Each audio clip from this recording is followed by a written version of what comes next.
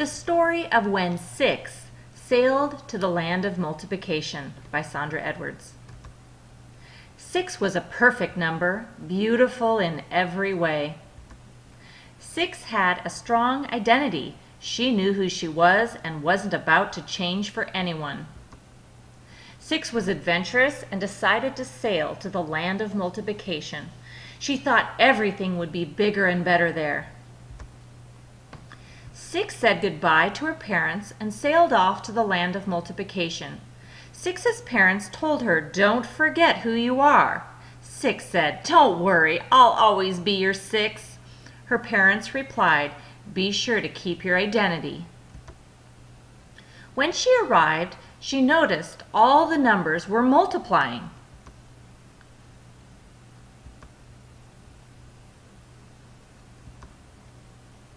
Six's parents' last words kept going through her head, "Keep your identity." 6 began to panic. She didn't want to change. Keep your identity.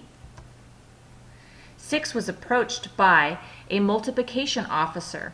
He was yelling, "You must be multiplied. It is the law." Keep your identity. 6 was a good number. She didn't want to break the law. Keep your identity. What should 6 do? How can she keep her identity and not break the law? Keep your identity. 6 chose to be multiplied by 1.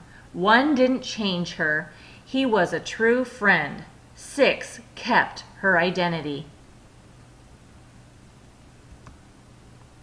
Here are a few follow-up ideas.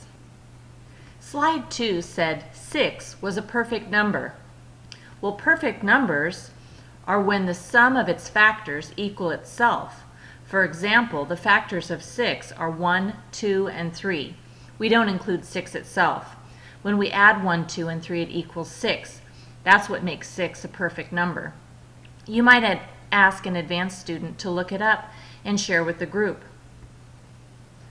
The second follow-up comes from slide 4.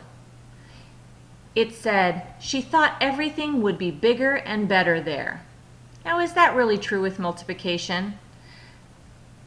If you multiply 1/2 times 10, the answer is smaller, 5.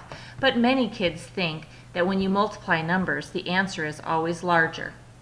To reinforce this concept, you might create a CCD with an action in motion. The teacher might say, "Identity property of multiplication." And students would say, "Don't change me," times 1. While saying "don't change me," they would pretend to hold up a mirror and look in it with their left hand. When saying times, they would cross their arms in front of their body. And then when they say 1, they would hold one finger up on their right hand.